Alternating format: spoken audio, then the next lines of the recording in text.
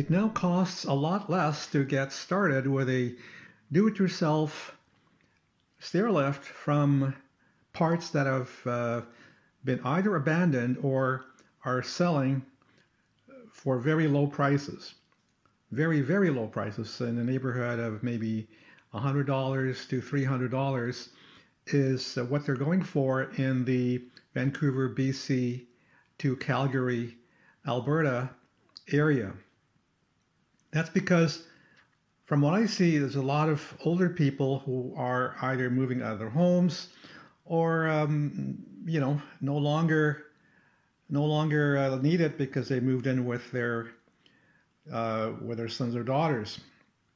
So the problem though is that although these stair lifts that we used to sell them used maybe 5 years ago for about $750 to $1,500.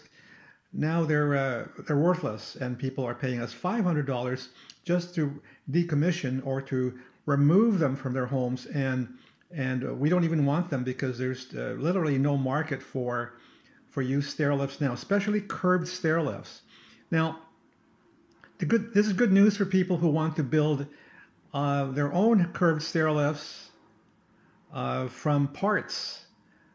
And if someone has access to some metalworking tools, or you could take it to a shop where they can be cut to size, then you don't need to spend $25,000 for let's say a three bend.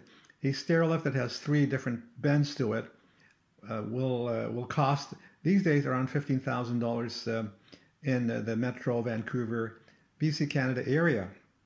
So for people who want to save a lot of money and they can do it themselves, and I'm here to help people do that. And so I'm in the Greater Vancouver area or Metro Vancouver area, but I am literally all over the world through Zoom type apps, and I can be available by consulting for people who want to buy them before they buy them. So that the important thing is to consult with me before you buy them, because otherwise you'll be in for a lot of work that will later have to be abandoned, because the curved stair lifts from Acorn, there are too many variables for anybody to just make a wild guess, especially when programming.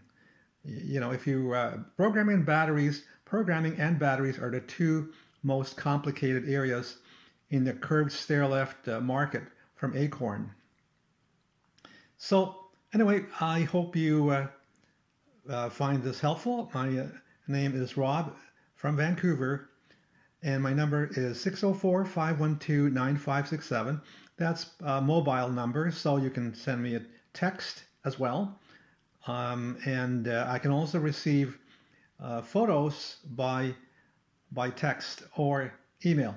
I prefer text, but if you would like to send me an email, it's bobbyrescue@yahoo.com. Now, I don't check emails regularly, so it's better to send me a text message. Or if you do send me an email, you can follow up by sending me a text message to let me know that you have sent an email, because a lot of my emails get, for some reason, they get filtered out, or they never arrive. So I can't rely on emails.